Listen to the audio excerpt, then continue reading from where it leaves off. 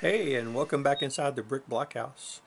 Well, I've started a little project today that I'm going to show you. I started putting some, they're not technically stack-ons, but they are some tray storage systems that I got from Harbor Freight. I showed in a previous video, I've been using two of them. Well, I decided I'm going to dedicate a section of the wall to these tray systems, and I'll be able to put 16 total after I remove the door and put an accordion or some other type of door that doesn't open inward but collapses on itself.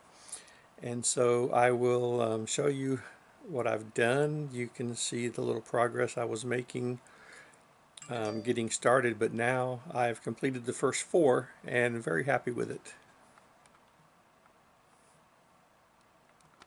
So here are the first four, and you can see I've gotten down almost to filling up the second one. And remember, I'm doing this on a tiny budget, so I have multiple items in trays. See that right there? It's a 2x2 with studs on the side and some 4x4 corner cut off pieces. So I should be able to get, some have just one item in it, like this one here. So I should be able to get a lot of pieces stored here. Here's a drawer that has, looks like about 5 different pieces in it. But as I get more and the drawers get full, then I'll have to expand those out. And here's a long tray that has some interesting pieces in it. So I'll have room now on this wall to put 3 more rows. So I'll have 16 total, and that will give me 690 something trays, because there's 40 little trays, but then there's a long one here.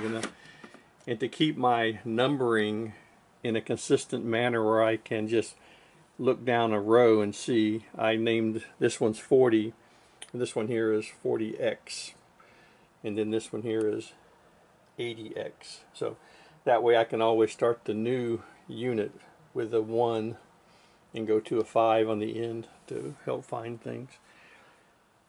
And so there it is. Thanks for stopping in the Brick Blockhouse. Things are moving well. The store is growing, over 20,000 parts listed now. And subscribe, like, comment. Let me know what you think about these storage systems. They're a little cumbersome compared to the Acro Mills. I mean, sometimes when you want to pull the drawer out, it just doesn't feel right. It doesn't have that little part coming down where you can easily grab under it. But the price is right on these. They're about $12.99 at Harbor Freight, but you can use the 20% off coupon and save some more money on that to make them cost closer to $10. And they stacked well. And I just put a two screws behind these two to hold it on the wall. Eventually I will have wood flooring in here, laminate flooring. So I put a piece of laminate down, and then I lifted it up by the height of a 2x4 so it's not sitting directly on the ground. So like I said, leave me some comments. What do you think? And hey, thanks for stopping in to the Brick Blockhouse. Check you out on the next video.